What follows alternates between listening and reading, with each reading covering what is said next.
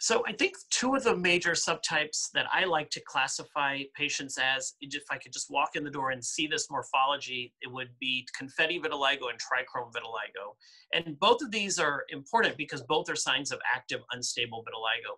Confetti vitiligo being where you see sort of the white patches admixing or dotting in together amongst the normal skin, and trichrome vitiligo when you see those three zones of pigmentation, the depigmented skin and the normal skin, but in between is sandwiched, kind of in the middle, peanut butter jelly layer, if you will, is the tanner, lighter, normal skin. And this is especially noticeable in darker skin types.